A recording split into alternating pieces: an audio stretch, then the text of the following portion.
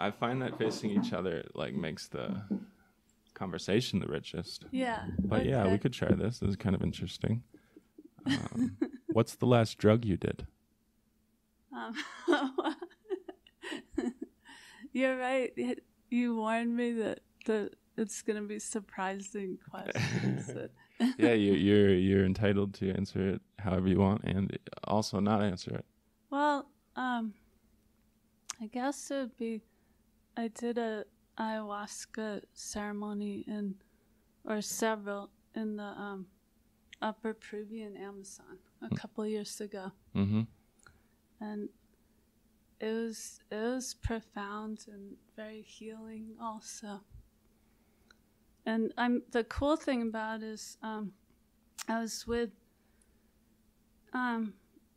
this ethnomusicologist friend of mine who had recorded the music of the Shipibo 14 years ago, and he and his wife wanted to go back and record a new album, but with the album's out and you can listen to it, but it was with total artistic license of the Shipibo, like how they wanted to present their music, and all the proceeds go to them of the album. And they invited me to come along and mostly just draw all the experience, like document through drawing while they recorded music. So we stayed with this family for a couple weeks, and with no electricity and minimal like water in the jungle, and they were so cool, so welcoming, and filled with humor and unbelievable artists, because they sing. It's called Icaros, and they sing the visions they have. They've been using ayahuasca for thousands of years, but then the women also they see the Icaros they're singing in this like design that they then stitch all over their clothing and paint on buildings. And so every woman in the tribe can look at a piece of cloth and go back and like sing it. Whoa. It's so amazing. That is amazing. And so when I did the ceremony, my life partner had passed away the year before, and so I went there partly to just help heal from that, in my grieving process. But when we did the ceremony, it was very surprising to me because it was the whole family, like the whole huge extended family, like children and elders. And pretty much how they do it is anyone who's drawn to or called to participate in taking the ayahuasca does. And so some people in the tribe have never even used it, and others have started from a very young age. And it's this plant medicine that like induces all these hallucinatory experiences and visions. But it's so interesting because it kind of informs the song, but the songs inform it. Like the songs guide. It's as if the music came from it. Experience, but in turn the experience guides the song. And it's the whole culture is kind of just mind-blowing in that way, like which comes first kind of thing throughout. Like the plants tell them how to then use the plants. Make the brew, yeah. What's the biggest issue facing New Mexico? Here, and move the mic closer. I don't know, actually. Maybe it's too much to think about the camera. Okay. Yeah. So there'll be cut maybe, and then what's the biggest issue facing New Mexico?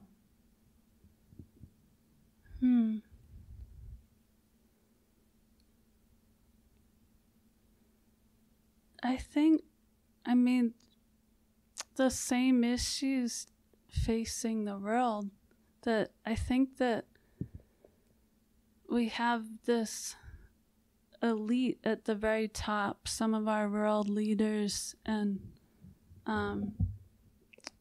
trillionaires, you know, like corporate heads, and who are kind of calling the shots to just exploit like every last drop of water and lands and sky and resource. And I think that the vast majority of the people of the planet just want kind of a simple life, to a roof over their head, and to have some laughs and cook some meals and raise a family. And I think that the whole world we could have a sustainable structure where we're all fed and we're all cared for and we're all custodians of this beautiful, miraculous planet that we're on. But there's these like forces at the very top that are trying to just lock everyone into this structure, resource extraction, and wage slavery, and just the whole thing. Do you imagine technology being the savior that gets us out of this predicament of like the wealth gap and a lower than acceptable general welfare? No, I think the human heart is, if anything, can get us out of it. Beautiful. It's the human spirit. Absolutely. If you could change one thing about this podcast, what would it be? That's the third and final question that I ask every guest. I think you need some art on your walls. Oh, I thought you were going to say more lights, which would be hilarious. Yeah, we could put some art up.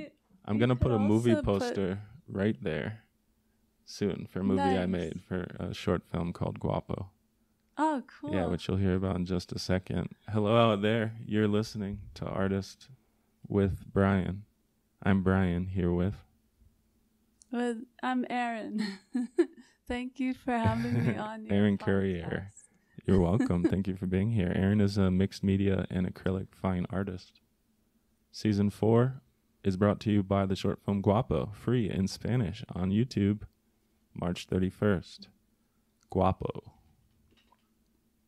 Erin, as a kid, what did you want to be when you grew up? I think at one point I wanted to be a writer. I love to write.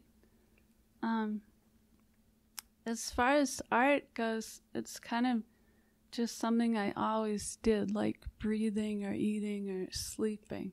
Like it's a given. So it's almost always been like, it doesn't matter what else I'm doing, I'm always going to be making art. And you've known that from an extremely young age. Yeah. So I had a lot of jobs, you know, as a teenager, and even before I started working at a really young age, and then through college too. But I always made art during all of that. So I've just been really fortunate to been able to support myself doing what I love for like 20 something years now. Yeah, and it's not even fair to say as a child you wanted to be an artist. You already were.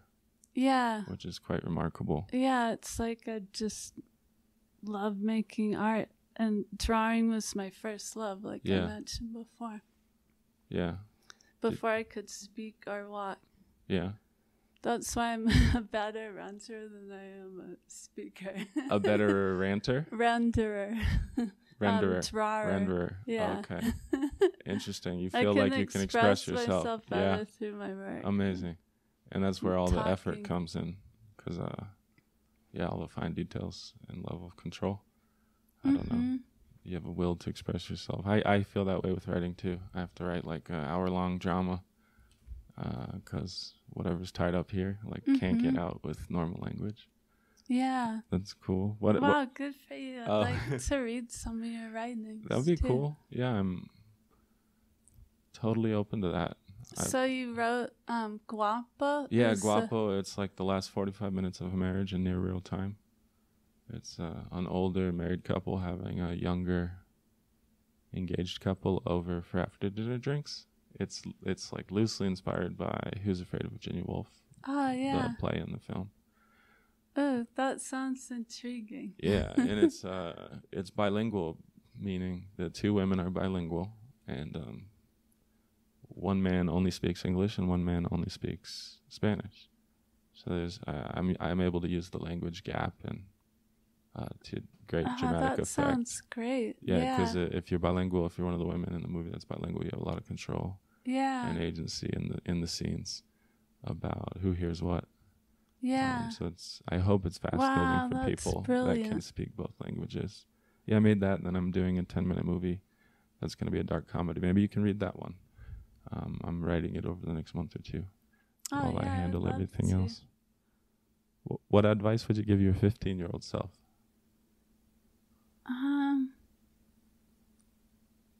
Just to not stress anything, like everything changes.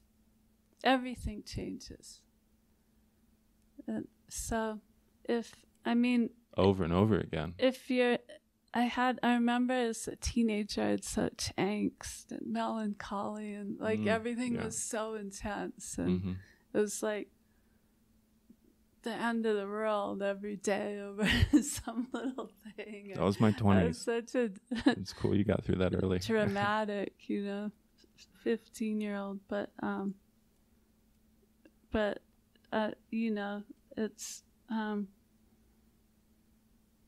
everything is transient and impermanent, and so we just have to savor every moment we have. I think life is a gift. I think so too, and that's great advice to any 15-year-old listening. Enjoy the hard days too. Yeah, because they're the biggest teachers. They're the biggest teachers, and after all the good ones, the hard days are all you got left.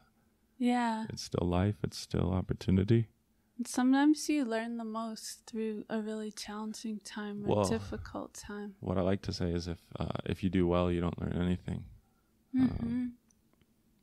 Yeah, like every week after week, if I'm performing at this open mic doing stand-up and I'm getting laughs, I don't learn. But the rough sets where I'm just up there and it's quiet. Wow, you're I'm so embarrassed. Comedian too. Multifaceted. I'm clearly not good enough at anything yet, but I'm working toward there. Wow, please let me know next time you do stand-up. It's every Wednesday at Chililand. I promote it like crazy on this podcast because I want people to come out live.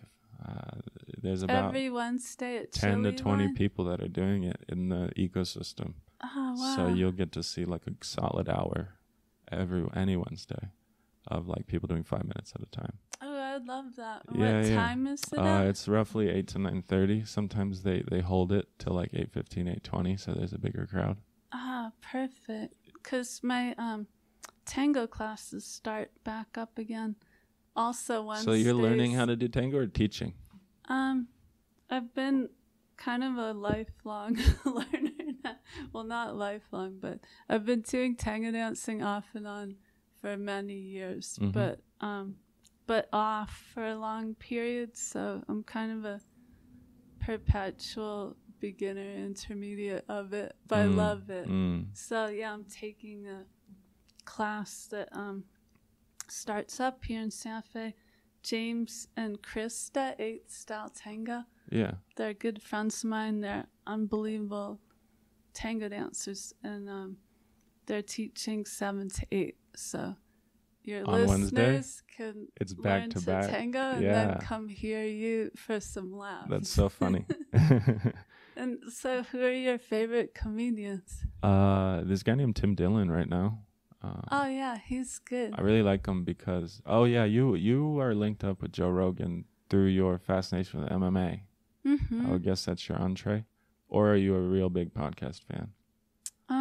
Well, I've been doing martial arts Yes, for over exactly. 20 years. And so I love the UFC for that reason, because to me, it's an art form. It's just incredibly impressive technique that these people are the highest level, most dedicated, committed, warriors. Yeah. In my mind. And so, yeah, I love Joe Rogan as a commentator, but I started listening to his podcast, and I think that's how I got linked up with Tim Dillon, but he's his own Yeah, animal. He's a liberated voice. I admire it so much, and it's just fun. When I feel insane, it's fun to tune into him. When I can't make sense of the world. yeah. Outside of him, I don't know, like Stephen Wright and Anthony Jeselnik are my two classics. Anthony Jeselnik's hilarious. Yeah, I'm probably, just in terms of like content and style, some mix of like Stephen Wright and Jeselnik, or just a dark, absurd comedy. But I've only been doing it 6 months. Chappelle? Yeah, his sets are, well, I've never done a set longer than 5 minutes, but his sets are extremely well composed. Like there's a punchline to the whole damn thing at the end, like a summation of the theme. Yeah, and totally. I love that. I really admire that. But and Louis C.K. too. Oh, you like him? Yeah. Yeah. Who are your favorites? Is that it? Chappelle and Louis C.K. And do you like Bill Burr? Yeah. I love. He's Burr like too. those guys are like on the Mount Rushmore of comedy. Yeah. Yeah. Funny. Tim Dillon's been doing it 10 years. Yeah, he's great too. Chris Rock, I've always loved. Yeah, Chris Rock. Oh yeah, when I was a kid, that he was at the peak of everything. Yeah. He was the guy. He was transcending comedy. Yeah. Yeah. He's hilarious. Do you want to play a little game? A fun little detour before we talk a bit more about art? Sure. It's called 3-Star Yelp Review. It's Wait, what's it called? It's called 3-Star Yelp Review. I read a 3-star Yelp review for a local business, and it's your job to guess which business. Okay. So the category is restaurants on Canyon Road. Blue Ring Gallery is in the Railyard, but I thought as a fine artist in Santa Fe, you might know your way around Canyon Road. So I'm going to read a 3-star Yelp review from a restaurant on Canyon Road. Okay. If you win, you get to take home this pristine DVD copy of Al Paterno's Serpico. You've seen it? Yeah. It's so amazing. Everyone's got to see it. You'll take that home today if you can guess the restaurant that Kelly M is reviewing about 2 years ago. Quote, "The beet salad had thinly sliced pieces of beets and not a lot of it. I'm used to getting more in a beet salad. You should not call it a beet salad if the beets are such a small percentage of the salad. Also, no Diet Coke." 3 stars. Any idea what restaurant on Canyon Road that is? It sounds like it could be Geronimo or The Compound, maybe. I don't know. 408 reviews, $2 signs. There's a hint, I suppose. Average Tea 4 House? stars. You got it right. That's love amazing. Tea House. I love Tea House too. The beet salad, but yeah, it's kind of. They have 400 reviews, 4 stars average. It's a great place to go. It is. Parking's pretty decent actually. I love for Canyon the Road. oatmeal. You love the oatmeal. Yeah. I love the ambiance. It's a nice Yeah. place to have a chat with somebody. And you can bring your dog, which is a the huge good patio plus. too. And that lot sometimes is easy to use. Pay to park. Cool. So you win this. We'll leave it here for you, but I'll slide it out. Congratulations, Erin. Kind. Yeah. Let's go to a question from a guest from season 3. This is actor, musician Mark C. Westberg. Oh, you'll have to put on the headphones real quick. That's the only thing. All right. It's kind of a clumsy way to use technology, but it's so short too.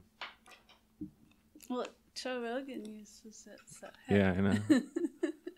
I think I'm going to have like a laptop open at some point and have people with headphones on and we'll watch stuff. Oh, you ready?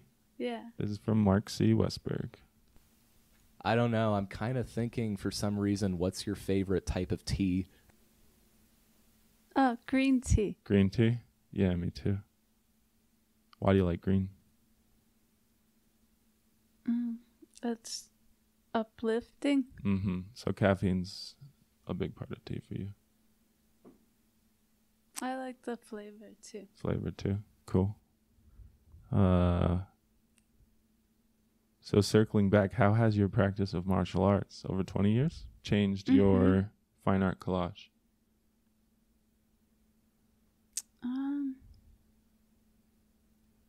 I've been trying. Can I take these off? Yeah, now? please. Okay. It's almost not worth it. I've been trying to put more movement into the large scale collage pieces. That the eyes will move, or you as the artist are moving? No, like with the collage materials. Okay. Like, for example, a couple years ago I did a series called Muse in Motion, and I portrayed a skateboarder, Judy Oyama, for example, and she's in motion. She's on her skateboard, and you see like all this trash and packaging kind of adding to the movement. And I just recently finished a flamenco piece, which again I tried like through the trash to highlight the movement of the dancer. And if people want to see this in digital form, they can go to your Instagram right now while we talk. Erin Currier, Fine Art. Currier, Currier. Erin, Erin. It'll be linked at Artist with Brian as well. So I noticed the theme in your work, and it's women who are fierce, as you call it. This is coming out a bit from MMA, I would think, but it's also just in you. So my question to you is, who's the fiercest woman in Santa Fe? My God, there's so many. Rulon Tangent comes to mind. She's a choreographer. She has a company called Dancing Earth, and it's indigenous dancers from all over. It's a pretty extraordinary dance troupe if you haven't seen it. Do they tour, or is it all the performances and here? They've taught workshops all over the world, and she's friggin' fierce. Rulon. And Cara Romero, one of my very favorite artists. Oh, she's cool. pretty fierce. Nikisha Breeze. There's so many just powerful women I admire. Yeah. So many colleagues and friends here. Yeah. Very good. You talk about physical strength when you discuss your MMA fighter paintings. Is that in the real world ones that you mentioned, is physical strength part of being a fierce woman, or is that just for a fighter? I think there are lots of different kinds of strengths and power. Yeah. Cool. Yeah, it doesn't have to be physical, but I admire that too. I really admire every kind of movement. Yeah, I thought if I asked who's the fiercest person in Albuquerque, I knew who you were going to say. I was worried. Oh, but I thought of another Santa Fe fierce woman. Really? Krista Rodriguez, the tango teacher. Oh, the tango teacher. Nice. Yeah, she's very fierce. So it's a good place to be. Then. Albuquerque? Yeah, exactly. Yeah. Exactly. Delilah Montoya, the artist, and Cynthia Cook, the artist, all fierce. Yeah. Is your Joe Rogan portrait the largest piece you've ever done? No, I've done, I did a 7-foot mariachis piece last year. Okay. And I've done several other 7-foot pieces, like that's the max. One of the Lustra Bota, a shoe shiner in Ecuador, and American schoolgirls, Palestinian schoolgirls. Is that meant to be hung like really high on a wall in maybe like how it should be off the ground if it's a 7-foot canvas? Like it's not that it would just be taller than you. Is it supposed to present over like a really vast space? Yeah. I don't know. I'm You just could wondering, what are fit the use one cases? right here. Yeah, actually. I know. Yeah, frescoes were just at like eye height, right? Yeah. Yeah, I could put something. Yeah, you could be my interior designer. My I would put a world map, which would just be awful and super busy visually. No, that would be great. Not yeah. If it were like really geometric and like primary colors and simple, Yeah. I might like that. That's what, when I was 5 or 6 years old, someone gave me a map of the world that was hanging in my room. It was a big map. Yeah. And I'd sit in front of it for hours and just try and imagine all the different countries. Yeah. It was part of what made me want to travel. I couldn't wait to travel the world. We mentioned chicken and the egg way back. For you, did the traveling did the traveling come first, or did you need for raw material come first and then you became a traveler? Well, I mean, they both are kind of in tandem. It's like the Shipibo we were talking about, like one informs the other and the other informs the other. They inform each other. But like, I always wanted to travel from the youngest age. I would beg my parents to take me to other countries, but they didn't. I had to wait till I was an adult and save up money. Are you from New Mexico? No, but I've been here. I mean, it's been my home base like 30 years. 30. Yeah, what brought you to Santa Fe? Originally, the College of Santa Fe. I went there for theater. Which is now art. It was University of Art and Design. Is that the same? Yeah, well, it was called College of Santa Fe at the time. Years ago. Yeah. Yeah, and they had this great film department and also a great theater department. Yeah. So I studied all aspects of the theater. Wow.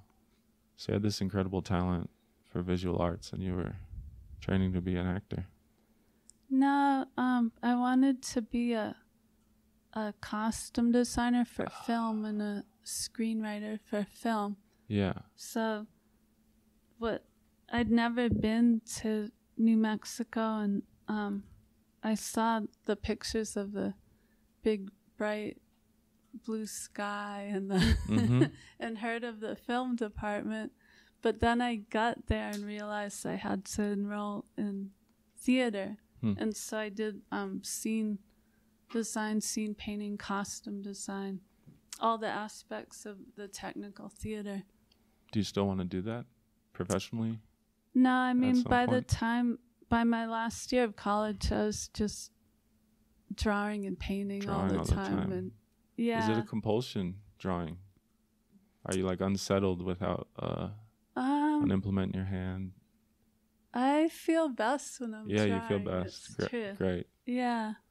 But it's interesting with theater because for a long time I thought that I wasn't using that degree, but then it hit me one day that my art is very theatrical in the sense that, like, in theater, in set design, we'd paint like plywood to look like brick or marble, and in costume we'd hot glue, plastic to look like diamonds and that sort of thing, and so you're seeing one thing from the audience perspective and you realize it's something very different when you get up close. And my work's kind of like that. Like, it looks like a painting, and then when you get up close you see it's like cigarette packages and cereal boxes, and matchbooks, and so it's kind of theater. Oh, yes. I heard you say this in another interview. It's a very good tidbit, or a very good analogy, metaphor. I walked like within, I don't know, 2 feet of Joe Rogan's face, and then I stood as far back as I could, and it's remarkably different, and it's really fun to change your perspective based on how close you are. Oh, I mean, that's amazing. You're using different colored packaging it's more mosaic. It's almost a mosaic.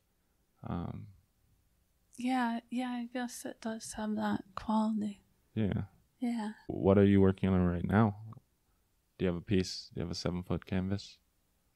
I just finished a smaller portrait, actually, of Amy Winehouse. Really? I've always wanted to do a portrait of her, so it's going to be in my show at Blue Rain on June 24th. Oh, June 24th. That's coming up. This will definitely be out before then. Oh, good. But I'll try to re-backlink to it on Instagram Oh, thank you. when that day actually comes up. That'll be cool. I hope I can go. Yeah, me too. Blue Rain's pretty incredible. I interviewed Leroy, the owner. Yeah, of course. He's such I'm a so great glad I got guy. in there. That was a good interview. I really enjoyed You it. did. Cool. Thank you. Yeah, I've known Leroy, like, I don't know, for 15 or 20 years, maybe. He Really? collected my work way before I started showing there. And then I started showing at that gallery like almost 13 years ago. Mm-hmm. And he's just pure heart. He's a great businessman, but he's also he's got such a great soul, you know. Savvy, and he's but very altruistic. funny too. Yeah, he's But what I love model. most about him is he'll show work even if he disagrees with the work. Oh. Even if he deeply disagrees with, because over the years I've done work that he did not like the subject or disagreed with the subject of the portrait, the person I was portraying, or I was making some statements that he felt very different about, but he still felt that his responsibility as the owner of an art venue is to give platform to all expression, all viewpoints, Mm-hmm. perspectives, and I think that's so huge and like sorely needed right now in this day and age too. You've got about 5 or 6 pieces on display right now in Blue Rain. Mm-hmm. How many will be at your show in June? Usually like there's maybe around 20. Oh, neat. So that's really fun. Like at least a dozen large panels, but then also many works on paper too. Oh, neat. Because I do all these like preliminary drawings for the large work.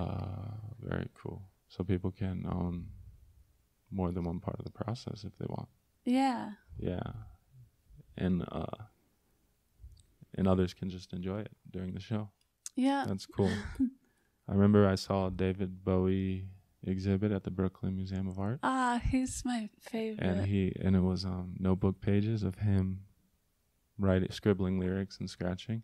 And it was like, look, I don't know, it was like finding the Holy Grail or something for me as a writer, just seeing like yeah, I bet him alone, the precursor to his fame and good fortune, I guess. He was a star burned brightly. Yeah, genius, exactly. How can people reach you? We'll go to the fan questions in a second, but is Instagram the best? Yeah, you can check out my work in person at Blue Rain Gallery. Mm-hmm. That's number one. Huh? Some museums own my work as well. And Instagram. I'll have a new website very soon. My website I really appreciate it and the person who created it, but as he said, it's like a dinosaur. Okay. My friend Roscoe, he's been doing it for me for like 20 years, and the technology's changed so much since when he started it. So now I'm finally having a new one made with collaborating with Liz. Cool. Yeah. Erin Currier, Fine Art on Instagram. See her paintings in person at Blue Rain. Let's just do a few fan questions for some fun. Okay.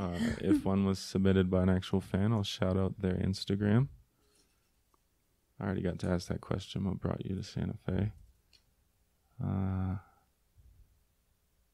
This one comes from @Felix Violins. What is something you're exceptionally good at? So this would be other than drawing. Other than trying, making a really good cappuccino. Oh, yeah? Yeah. You have to have a cappuccino machine to do that? I can make coffee in any form. Really? Yeah. So I'm saying, like, is this sorcery? Do you know how to make a cappuccino? Just like in any kitchen in America? In my studio, I have those cafeterias you put it on the stove. It's with water in the bottom half in a basket, like they use. So it'll steam milk like a off mocha, the stove. Pot. So I make the coffee in that, and then I steam the milk. Wow. Yeah. So it is possible. You should come to my studio sometime, and I'll make you a really Is your good studio in the Railyard? cappuccino. It's at my I live and work in the same little place. As do I. It's a small but sweet, sunny place. Sunny, yeah. We don't have much natural light in here. No, this is great. Yeah. This It's one a comes. sweet place. Oh, thank you. Yeah. I mean, it's a little bit tongue-in-cheek that I film against the front door just to show that I'm a starving artist. I have no extra space to do the show. I'm crammed up against the entrance. And then that's a professionally done floral arrangement that makes the brown door look like a window. From @amazing-adventures20, are you more inspired by your conscious or unconscious mind? Wow, that's a great question. I'd say conscious. Wow. Everyone that's answered that has said a mix. And I thought you were going to pick one, but I thought you were going to pick subconscious. So explain that to me. Well, I mean, it depends on how you define consciousness. Because I think of it as something deeper beyond mind, not the mind, not being in your head, because I think that like there's this observer that observes your thoughts. You know what I mean? Like something, there's this part of you that's imperishable, that's not your thoughts, that persists beyond this body. And so I think of that as being consciousness. Okay. And I think that's what creates too. Like creates, whether it's a child or a garden or cooking a meal or music, definitely comes out of that place, and art. I see. And I notice when I'm really connected, like really in my groove with painting or drawing, like the mind stops. There is no identity and chit and and mental. It's that deeper place, which is consciousness. Yeah, so then subconscious to you would be maybe like the primal part of us, the more basic version. So that has its own negative connotations. Yeah, well, not necessarily negative, but I think consciousness, I think of as pure awareness. And I think when you're creating art or music, you are in like heightened awareness. Yeah, being fully conscious is tapping into eternity. Yeah. Which is like, there's a duality to it.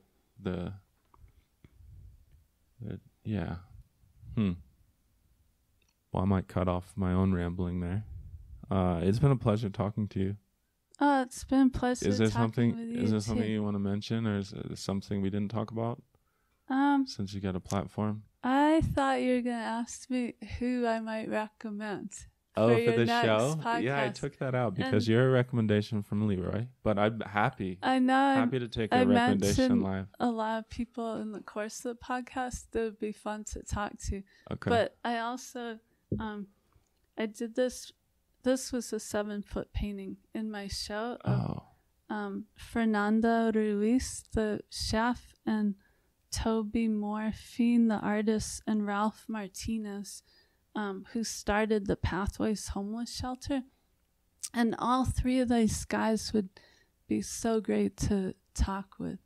Their pure heart. I've become friends with all of them. I was already friends with Toby before I made the painting. And Ralph is running for county commissioner of Espanola. Oh, wow. But he was homeless for 7 years and an addict. And he completely turned his life around about a decade ago and opened up Espanola's first homeless shelter. Mm-hmm. And now he's running for county commissioner. Mm-hmm. And Toby's an Espanola artist who's like, he's organized all these great Do you think fundraisers. they'd want to come on as a trio? Oh, that would be badass. Because I am doing that for a comedy collective, the Wayward Comedy, because the they're three guys who started funny it. too. They Fernando's, they all have a good sense of humor. I'd love to talk to them. Fernando beat out Bobby Flay. He's been on all these cooking shows, and he's worked in a lot of restaurants in the area, and he's opening his own restaurant soon. In Espanola? Now here in Santa Fe. Okay. I think he's based in Santa Fe. But yeah, that would be so badass to have all three of them on, actually. Yeah, it would be. And then at some point I'm going to have like guest co-hosts, previous guests. Because I have this third mic and I have this third mic stand, and I did one brother sister radio co-hosts. They were the guests, the artists. And it was so fun just to have another mic. It creates this interesting dynamic. So whenever I can, I'll get more than one person in here. These guys seem great. Thank you. Oh, you're welcome. What else? I don't know. I feel like I could talk with you forever and keep learning. I mean, what's the number one? A 3 hour. Joe Rogan one. I like to do an hour. What's the number one way that my fans can help you right now? What's the number one call to action if they are going to get up off the couch and? I think just be kind to one another. You know, I think so many people, especially with this pandemic, like you don't know what kind of personal challenges people are going through. I think about that a lot, especially with elders, you know, but every age. I mean, think how hard it must have been to be a kid or teenager, you know, during the pandemic, to not be with your peers. I think like human contact and is so important, like to hold hands or wrestle or mess around. We've had a shared trauma. Everybody's going through a little bit of a lot. Yeah. And so, I mean, it's not for me personally. It's just, I don't know, just something I think about that, like, we're all human and who knows what each person is grappling with. We're all mortal, you know? Yeah. I think the further I get away from remembering that, the more nervous and anxious I get. So that's wonderful. I will take that to heart myself. Yeah, and also tell your listeners, like, please go hear your comedy. I'm gonna check it out. Yeah, I invite everyone possible. Yeah, go see Erin's show in June. We'll promote it.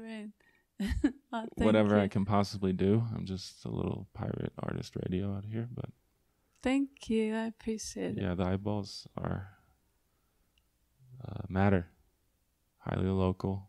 People you might meet in person, so it's a cool little show. Okay, thank you, Erin. Thank you.